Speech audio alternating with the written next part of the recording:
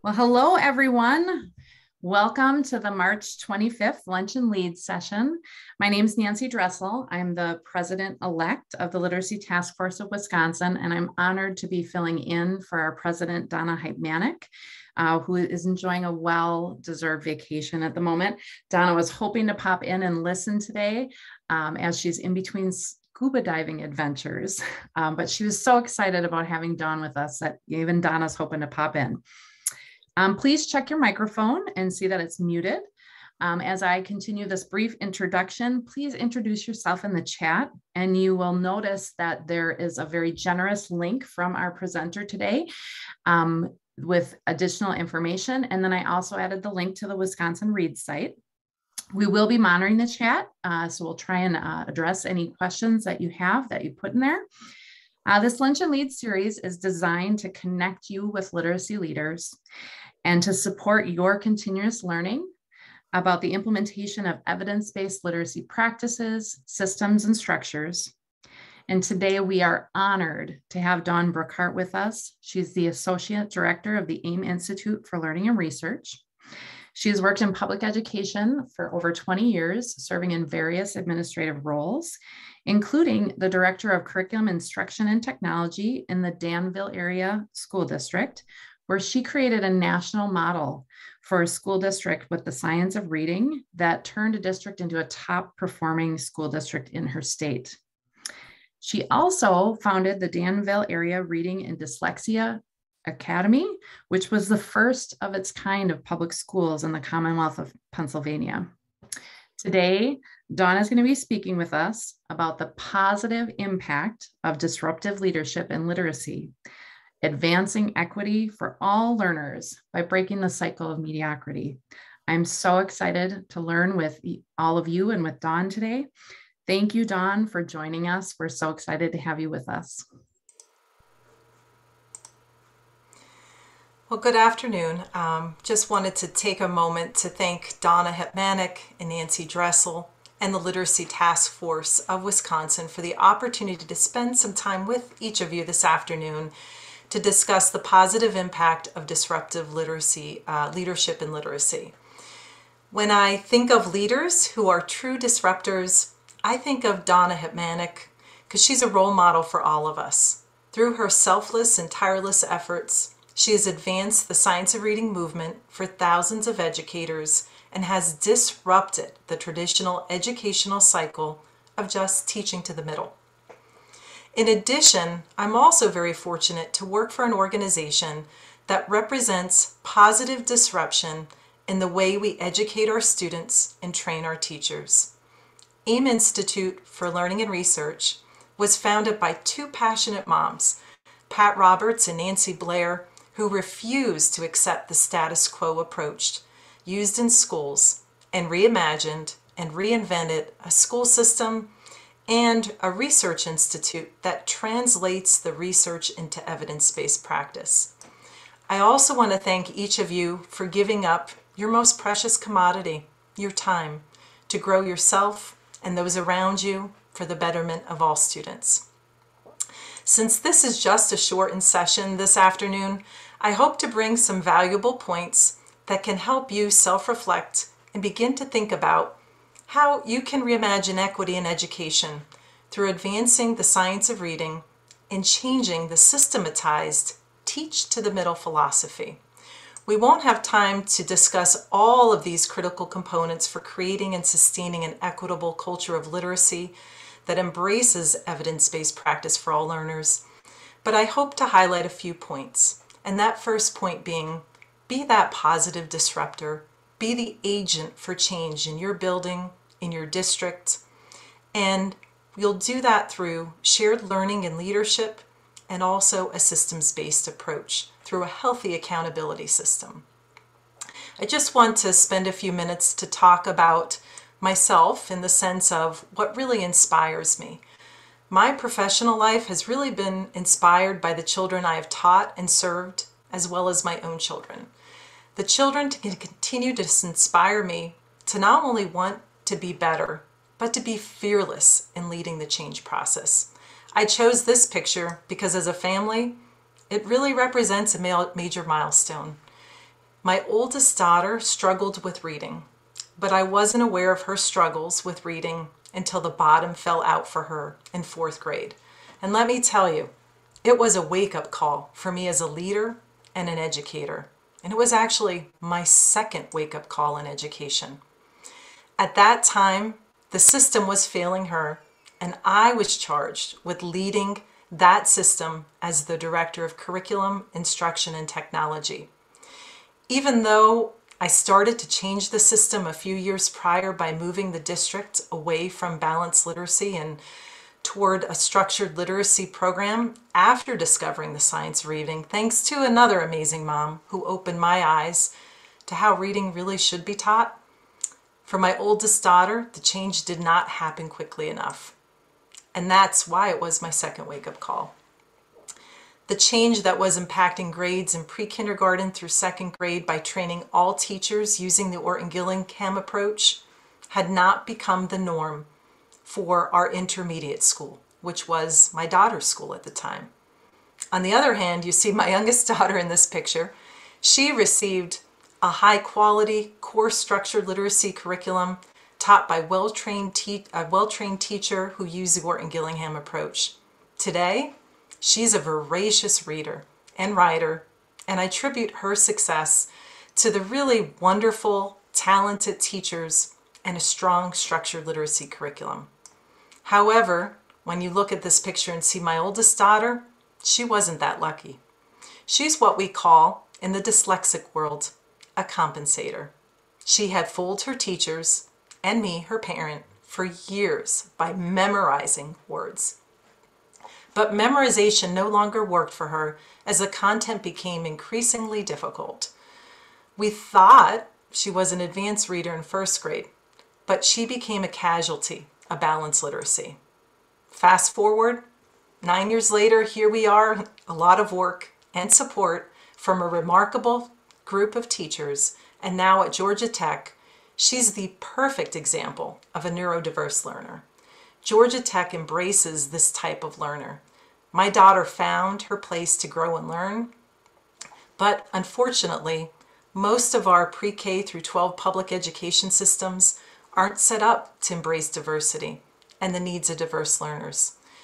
Education's really supposed to be a place to learn for all students, and our job as leaders is to create an equitable learning environment for students regardless of label. And that's one of the biggest challenges because the traditional education system as we know it isn't set up for that. The traditional system is set up to teach to the middle, and the only way students typically receive differentiation is if they are given a label through identification. If you could kindly please type into the chat the level of reading proficiency for your students at the 4th grade level, either in your school or district.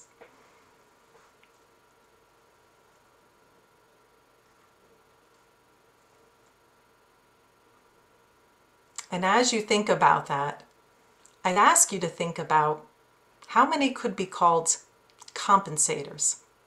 How many at this point in 4th grade are fooling you, thinking that they can read proficiently? I'm seeing some of those percentages come in. Thank you for your honesty in sharing that. So how do your proficiency levels of your students at 4th grade stack up against the national statistics? Well, according to the nation's report card from the National Center for Education Statistics, in the U.S., 65% of our 4th grade students are not reading at grade level. This has been unchanged in the last 25 years. I want to emphasize this point because what we are doing isn't working. And isn't the definition of insanity the idea that we keep doing the same thing over and over again and expecting different results? And I just also want to point out that approximately 80% of those are from low socioeconomic backgrounds. The greatest inequity stems from our ability to recognize that the majority of these lowest performing students come from those low socioeconomic backgrounds. I'll also share with you that the research also shows 70% of below average readers in first grade remain below average readers in 8th grade. And children with reading difficulties in 3rd grade are likely to struggle throughout their entire educational careers.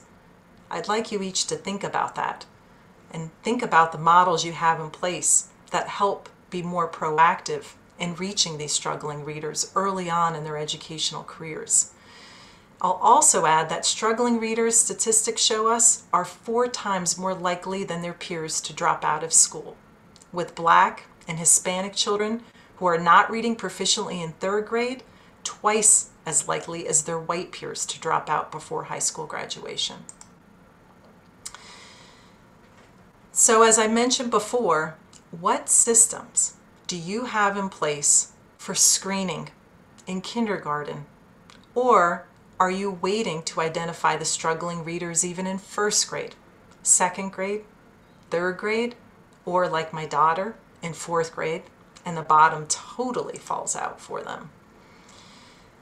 What we don't realize is because of the way the systems are set up, we're giving the nod to mediocrity because we're not challenging our own beliefs or checking our own knowledge.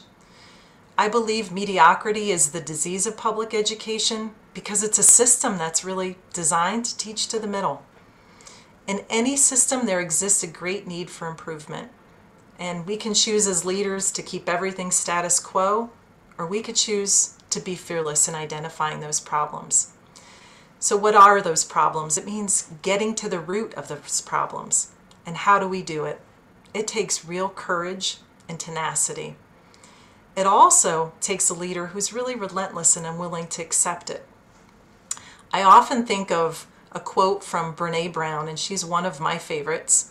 When I'm apprehensive about taking on something that seems like I might be playing with a hornet's nest when it comes to education, Brene says, daring greatly means the courage to be vulnerable.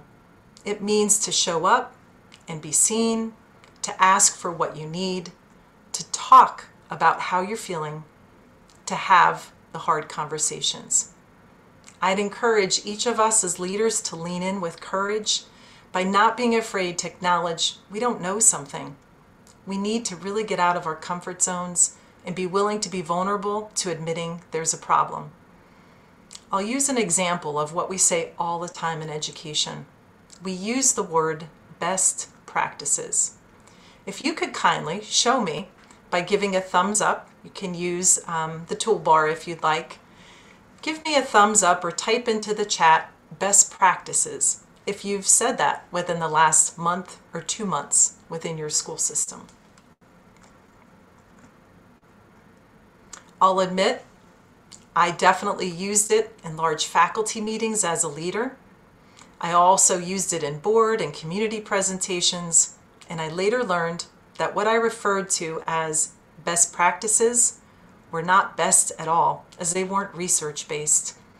Leaning in with courage and tenacity requires a relentless ability for us to each self-reflect and challenge our own entrenched beliefs and ways of doing things. If there's one takeaway from today's session that I'll ask of you, I'd ask you to remember about the use of best practices. And anytime you're ready to say that to your faculty, to your staff, to other colleagues, go back and fact check. Is there research to support what you think is best practices? So who's ready to be courageous with me?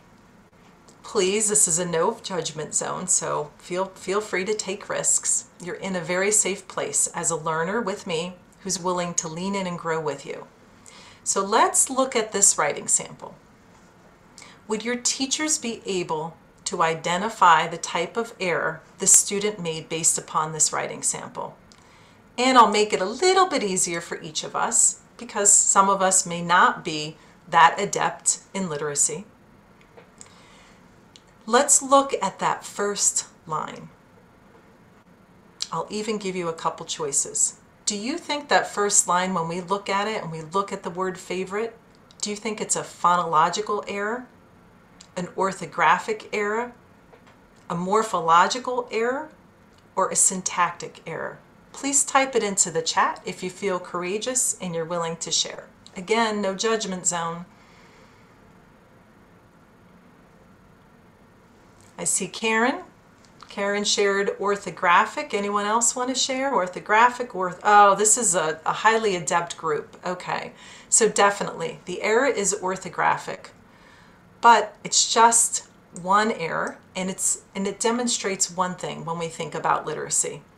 It demonstrates a really complex skill and the ability to be able to not only assess our students, but to have deep instructional knowledge in the science of reading and writing, to be able to be prescriptive.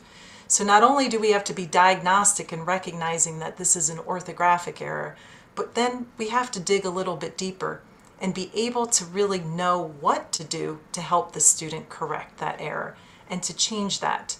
And I'll point out, as a leader, I didn't have this knowledge early in my career, nor did I possess it to lead my staff.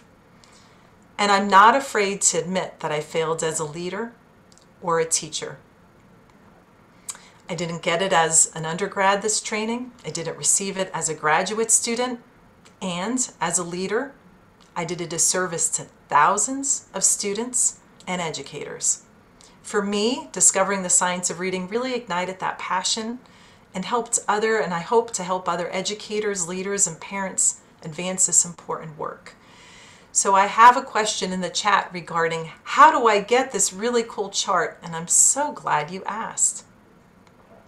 This chart is actually available on our landing page that we created for you, so it's a freebie that we'd like to share with each of you to help you guide your staff so that they can better support their students in their learning. So some of us, I'm guessing, since many of you answered orthographic, you're very familiar with Dr. Hollis Scarborough's reading rope. But let's ask each other, and maybe ask our educators that we work with, how many of our teachers are really equipped to understand every strand of this rope? But more importantly, can they recognize, in looking at a student's writing, for example, which strands are the weakest? Are the ones that have become unraveled. So if we're really preparing teachers to teach reading and the complexity of how to teach and provide the interventions for reading, they're able to intervene with all levels of students. And I love what Dr. Elsa Cardenas-Hagen said at AIM Institute's Research Symposium just a little over 2 weeks ago. She said it has to be up here. So if teachers are really able to be diagnostic and prescriptive, they know how to teach based upon their skill sets and their knowledge. They're not looking in books. And our jobs as leaders is to really make sure that they have those skills. So that prescriptive instruction, it really starts with shared learning, right? It shares with our ability as leaders to say that I have to focus on asking the right questions and not focus on being the smartest person in the room. I have to learn to be a great learner and listener. And I know from my experience, I'm not always the best at sometimes listening. But what I've observed in some of the remarkable leaders that I'm fortunate to work with is that they leverage the strengths of their staff and they hire people who possess stronger knowledge and stronger skill sets than themselves. And that's where the difference comes in, because we surround ourselves with people that grow us and we embrace shared learning together. So when you invest in that, your own professional growth as well as your educators, this is where our real return on investment comes in.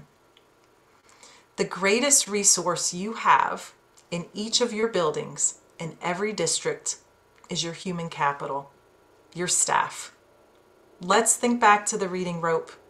Have you invested in your teachers' professional growth by equipping them with the knowledge and skill set to not only unravel each strand of that reading rope for every child, but to also be able to remediate every skill deficiency through prescriptive instruction?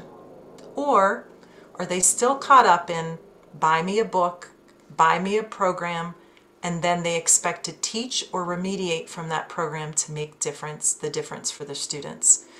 And remember, programs don't teach, teachers do. So let's stop the initiative overload and stop the overloading of programs on our teachers by the spray and pray method, where we spray all this stuff out there and we pray it works. Well, the programs aren't going to work unless our teachers are highly skilled to teach. And the next step is even harder for us, right? The next step is about shared leadership, because as leaders, we tend to like control, and we have to learn how to create a system where we lead by example through mentorship of our own team. So how do we create this leadership system? Well, it means as administrators, we have to not only engage in learning with our teams, but we have to be able to walk the walk through our own examples. So as a building principal, I'd ask, do you model what high quality evidence-based practice looks like during professional development? Or do you turn it over to someone else? As a curriculum director, or let's say an assistant superintendent for teaching and learning, do you write curriculum alongside your staff? And as administrators, do you pay attention to what really matters? Teachers respect what administrators inspect. And I don't mean that from a gotcha standpoint. I mean that they pay attention to what matters to us. So when we prioritize our time as administrators, do we spend time in the classrooms each and every day? Do we block our schedules? Do we block a period or two a day where we're in classrooms with our staff, with our students? Because we all know what happens in a school. It's like mayhem every day. And if we don't prioritize learning, what happens is the problems of the day consume us and we never get to the important things, which is teaching and learning. And part 4, I think, is the fun part, because this is when the shared learning and leadership leads to us being able to implement a systems-based approach with a healthy accountability system. Leaders have to set up the systems that enable their schools to effectively advance evidence-based practice that support all students. Our ability to set high expectations for all staff members and hold people accountable for those expectations would support it. Professional growth ensures a systems-based approach. And nothing breeds more success than celebrating the small and big wins that we have every day in our schools. And sometimes as leaders, we don't always find the time to do that. So when I walk in a building, what I like to look for, what do the bulletin boards tell me? Do I see examples of student work? Do I see examples of us celebrating the success we have with students? And do I see examples of us celebrating and learning as learners together as adults? So let's look more carefully. When I mention systems, I want to hit on a few of these points because they're really critical in terms of breaking that teach to the middle philosophy. So one of the first things we have to have in place as leaders, and it's easier said than done, is a high quality curriculum that aligns to the standards. The standards really need to be the floor of our learning. And the floor in the sense of it's the minimum. Let me say that again.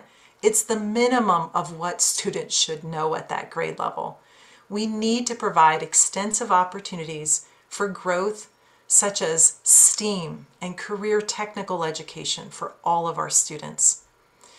And let's think about even that curriculum. Do you know as a leader how to evaluate your current curriculum to look for skill gaps?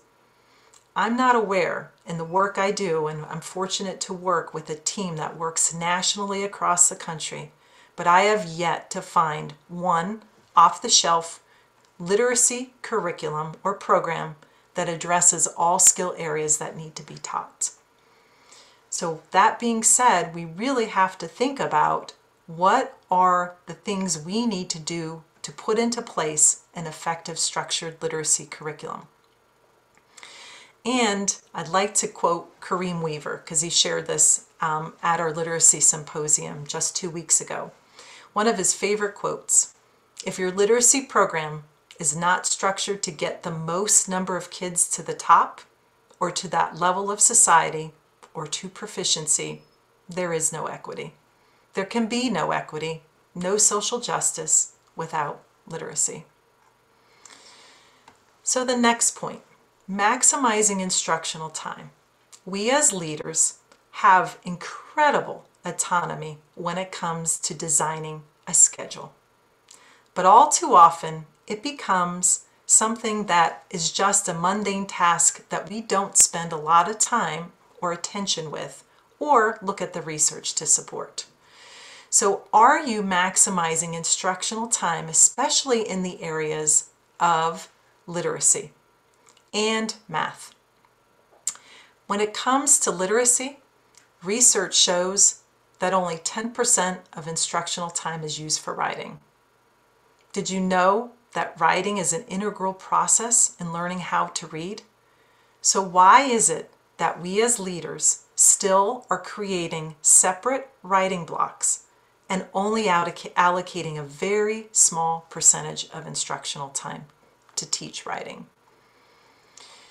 Do we have all time built into the schedule for all learners to effectively master the skill levels? Now let's think about this. Not all students master skill levels at the same rate. So how do we expect learners to make a year's worth of growth if we keep giving everyone the same block of time to learn it? And let's talk about effective MTSS and RTI systems. Do you have a wait to fail model? If you're not sure, reflect on when you typically identify students.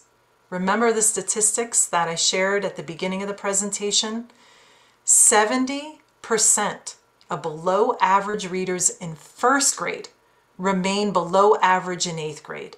So why would we wait even till first grade to start screening students and start remediating those skill gaps? And then let's think about 3rd graders with reading difficulties. They are likely to struggle throughout their entire educational careers. I saw that with my own daughter in 4th grade. She still struggles with reading. It's never a joy for her to be able to approach reading or writing, but fortunately, she's had a lot of help through the years to help her learn strategies so she can be effective and can access a college education. What about our data systems? Do you have a comprehensive data collection system? Because we know with us in schools, we test and test and test, and a lot of times we don't even look at the data. Are we analyzing it? And are we leveraging the data to drive instruction, remediate, and monitor student progress? So when I even say about improving curriculum, did you know that you can actually use your standardized data to look for gaps in your curriculum? So we do lots of standardized testing, and it certainly allows us to assess where they are. Did they meet the floor of the learning with the standards? But do we also use it when we reflect on our curriculum? And then what about substantial investment in professional development? Remember the slide, return on investment? If we want to empower educators with the necessary knowledge, we have to invest in them. Today, we possess the ability to know how to teach students that actually gets them and forces them, and it takes within their neurological system, we can rewire the brain. Don't all our students deserve to have teachers like that in every single classroom? Or is it like a lottery? Depending on which teacher you get, good luck as a parent, because we're not sure all of our teachers are equipped with those skills. And then also, we often forget about parent and community engagement to support student learning and growth. Typically, as parents, we're often only invited in for parent and teacher conferences. Now at the elementary level, it's a little different. We have a lot more activities. But look what happens in middle school and high school. Parent-teacher conferences are the only time we're invited into the school. And how are you leveraging businesses in your community? Do you leverage them for real-world opportunities, career readiness? And we often say we're limited in resources. Do we reach out to the businesses to help them leverage some of the resources we need, let's say for STEM and career readiness? Do you see the pattern here with all the systems? Having effective systems, not teaching to the middle, requires that we eliminate this one-size-fits-all approach in education. All of our stakeholders, including our students, staff, community members, and parents, play a critical role in the education in each and every one of our students. So how can we expect to meet the needs of all learners if we design a system that doesn't have these pieces in place? And by the way, these bullet points, they are not new. They're old. Now I modified them a bit, but if you do research on the characteristics of high achieving schools, you will see all of these points included. For me, the real testament for all of the work really came down to a team approach, and I want to credit the team that I worked with. We had a national blue ribbon at the high school level for closing the achievement gaps for all subgroups. This is one of my proudest moments in education because it meant we removed the labels and we provided the supports regardless. And we also were very fortunate to create a comprehensive structured literacy curriculum based on the Orton-Gillingham approach. And not only did we create a comprehensive system and curriculum in pre-K through 4, but we are also able to create a Dyslexia Academy that really taught other teachers in the state to help meet the needs of their students. And lastly, here's a real testament to building a village that disrupts the one-size-fits-all approach. It's just one of the numerous letters I received over the years from students. This middle school student struggled with dyslexia. He wrote this letter the first year he started to receive intervention using the Orton-Gillingham approach.